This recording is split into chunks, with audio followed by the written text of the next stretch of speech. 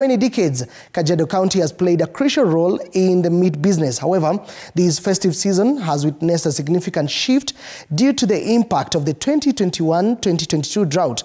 The severe drought has led to the loss of hundreds of cattle, causing a substantial disruption to the county's traditional dominance in the meat industry.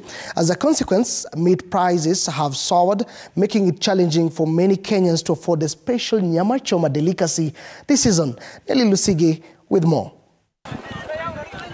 Majority of Kenyans lack the joy of savoring a favorite meal, particularly meat, may be a luxury this season due to a scarcity of livestock in Kajiado County, exacerbated by the 2021-2022 drought. Christmas imekuwa shida.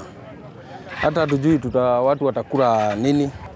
Tutakaa labda tukunywe soda ama mkate. Juu sasa hata nyama kununua kwa butchery kilo ni kama 1,000.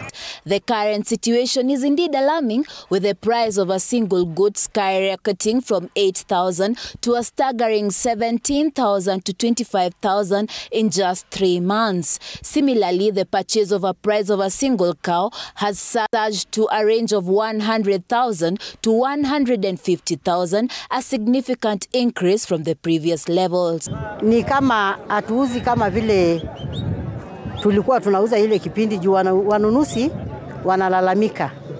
Juu mbuzi imekuwa kidogo na inauzwa gali juu imekuwa chache. Butchery attendants have responded to the shortage by hiking the price of beef meat, now priced at 600 shillings per kilogram from the initial 500 shillings. The cost of purchasing goat meat has also experienced a substantial increase, ranging from 700 to 1,000 a kilo.